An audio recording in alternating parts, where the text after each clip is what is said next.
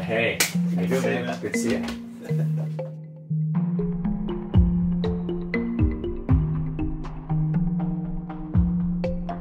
We think that if we do this the right way and we execute, not only will we be able to eliminate wasted energy, but this will be the way energy is built going forward. I'm going to dig into the wine if you don't mind. Yeah, enjoy.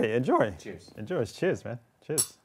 So you came up with a solution for your own problem, and it sounds like you said, okay, other people might have this problem. We have a solution for them. Right. How did you morph this like wind project in Morocco?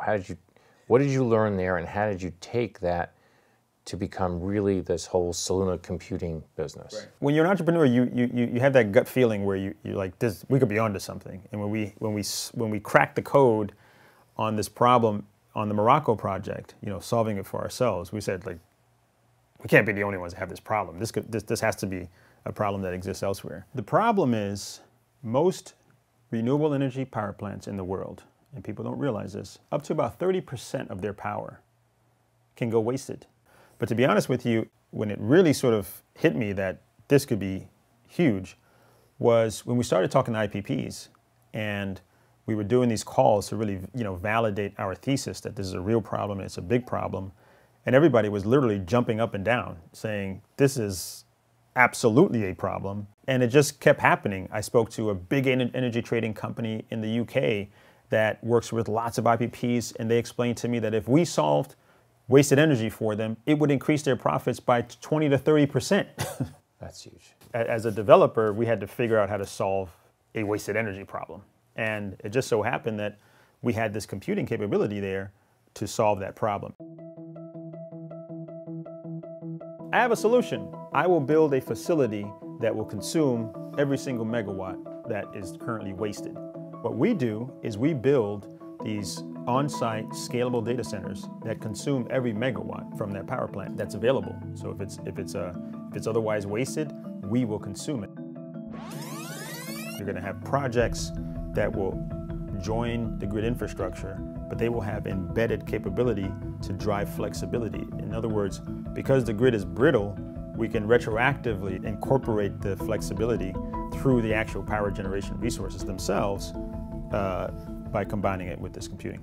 If I'm that wind farmer, I don't care what form of computing, it's going to be converted to cash to me. That's right. I'm going to give you not battery electrons, I want cash. That's right. I'm going to give you a power purchase agreement that's going to solve your wasted energy problem. I'm going to take your wasted energy problem from 30% of your power being spilled to 0, and I'm going to use that as a raw input into my data center business that I can provide computing on a global basis that is now green.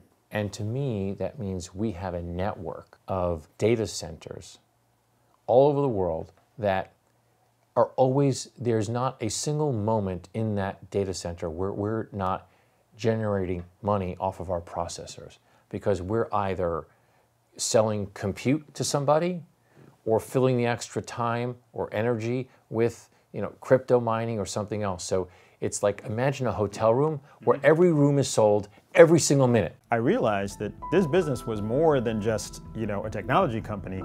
It was a business model that could potentially unlock incredible amounts of renewable energy. Bitcoin can promote the growth of renewable energy beyond which it would be built. Basically, if a project is marginal or barely viable, you add this kind of data center that might have Bitcoin in it, might have dispatchable computing in it, but this kind of flexible data center that uses crypto to generate revenue, that gets that project built.